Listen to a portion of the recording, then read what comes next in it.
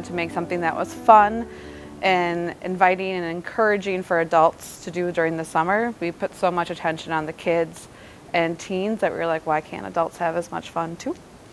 So we kind of thought long and hard, and we didn't want to do a boring summer reading program that we have kind of done in the past. We didn't want to do a bingo card, so we did challenges. So we made 15 challenges for our adults to tackle, but we didn't want it just to be about reading. So we came up with the theme of 10,000 experiences so that people could experience our county, our state, and our libraries as well. So our challenges include everything from eating a Minnesota delicacy such as Spam, or as I discovered, pasta salad, which is just basically summer hot dish.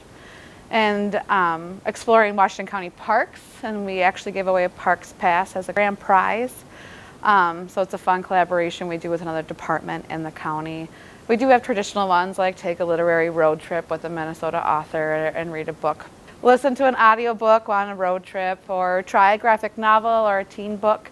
So we try to push people outside of their comfort zones within the library walls and outside the library walls. So this is our card. This is our third version. Every year we do a little tweaking to keep it fresh. On the back there's the 15 challenges and a spot for your name and a contact information, and you complete 6 of the 16. Once you complete all 6, you bring it to the library and you show a librarian that you completed your game card, and we will give you a prize pack which comes like this, and on the inside there is a reusable Washington County straw with a cleaner, a really super cool Babe decal, and then a book coupon for a free book from any of our library book sales that are always ongoing. So you can just pop into whichever one you're nearest and pick up a new book that you can drop in the lake and not feel bad about.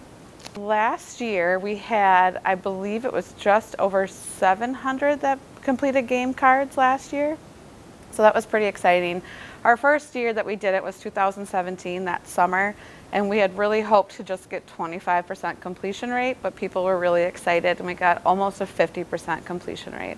So we slowly keep increasing as we go each year, and last year we had almost 700 completed game cards, which is really exciting for a summer reading program that is still in its infancy and trying to figure out all of its kinks.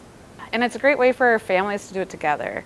They always say that it's best that we're always examples for the younger kids.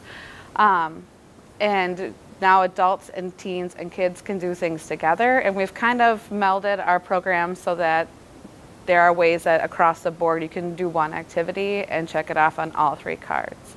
If you go to washcolib.org, it's our website, super easy to remember.